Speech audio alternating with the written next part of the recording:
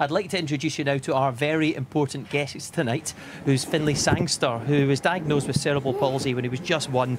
But he's a big fan of BT Sport and Rangers, so here he is. Hi, Neil. Hi, Finlay. So good to meet you. How are you doing? Thank you so much for coming down. People I'd like to introduce you to. Chris Sutton. Favourite pundit? You're the most hated pundit. Stephen Craigie. Stephen as well. Yeah. Really good to see. And a couple of former Rangers players for you, of course. Yes. So you're a big fan. Terry Butcher. Hiya, how are you? How are you? All right? And Alex Ray as well is here tonight with us. Oh, man, in your team. The Rangers, man. I hear you've been excited all day to come. Yeah. We're so pleased you're on because you're such a special guy. We know how brave you are, and we're delighted you're here for so many different reasons tonight. And I think you're going to meet all your favourite players.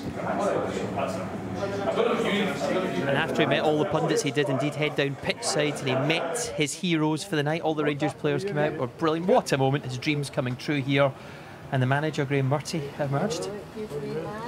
How are you, man? You alright? Should we go get Josh? And he was told to go and get the favourite player, Josh Windass, who was out shortly after.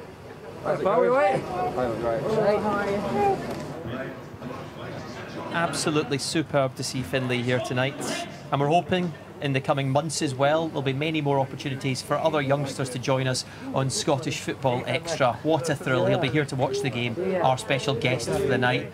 And Chris, I know you absolutely loved being in his company, didn't you? I did another year. I'll turn him into a Celtic fan. He was great fun. Great Absolutely lad. no chance that he's turning into a Celtic fan. From what he said there, no chance at all. I think